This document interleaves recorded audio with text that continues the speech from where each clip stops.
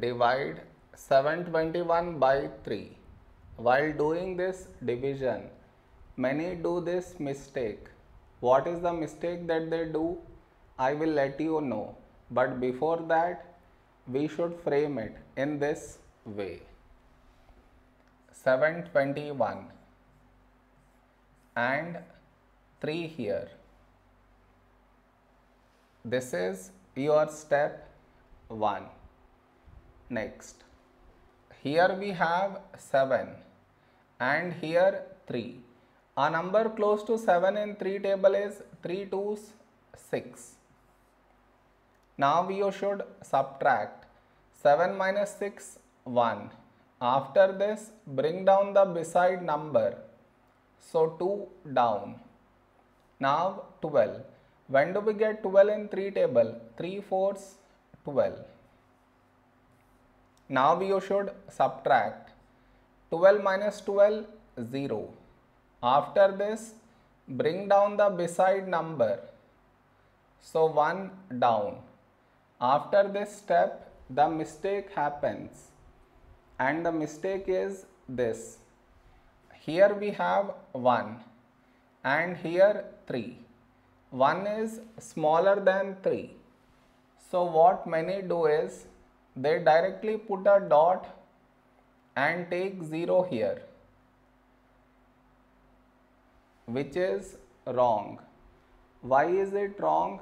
Because just now you brought this number down and in the same step you want to put a dot and take 0, which is wrong. I repeat, bringing the number down and also put a dot and take 0. Bring the number down and put a dot and take 0. Both at the same step you are not supposed to do. Instead, what you should think of doing is, what number should we write here? If I take 1 here, I will get 3. But 3 is larger than 1. So what we should do is, we should take 0. So 3 into 0, 0. Now you should subtract 1 minus 0, 1.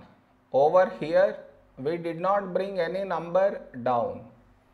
And 1 is smaller than 3. So now you can put a dot and take 0. So 10.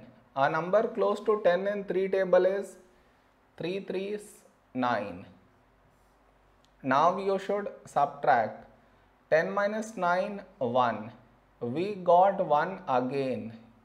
That means we get bar on this number. So this is our quotient. Did you understand where the mistake happens? You should not do that mistake.